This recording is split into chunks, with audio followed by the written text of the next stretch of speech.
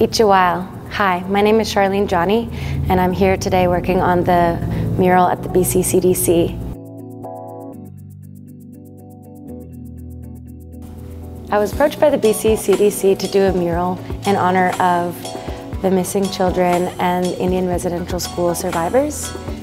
Rather than focus on the pain and atrocity that took place in our past, I wanted to focus on the resilience and love and healing journey that I personally and Indigenous people have been on. So I wanted to create an art piece that reflects love, strength, and resilience. We have a number of things in this mural, and my inspiration was drawn from Every Child Matters movement. And when you see these things in other artists' work and in the media, you see the color orange, you see hearts, and you see hands. But the image that came to mind when I was thinking of hearts, I thought of swans. When swans meet, they look like a heart.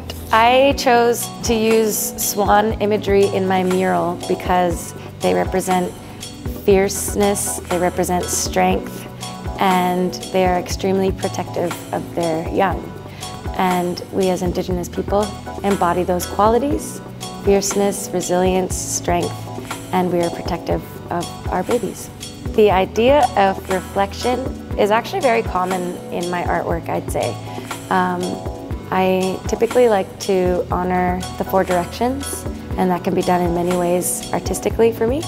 And in this mural specifically, I've used 4 reflecting images, so horizontally and vertically. We have swans reflecting each other and they're greeting, and then in the sky and in the water, we have ripples that are reflecting each other. And so it shows our relation to the past, the present, and the future.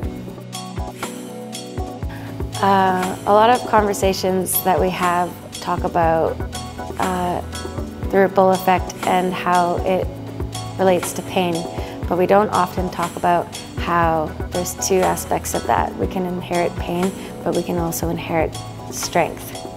And I think that's a direct reflection of Indigenous people, is our strength.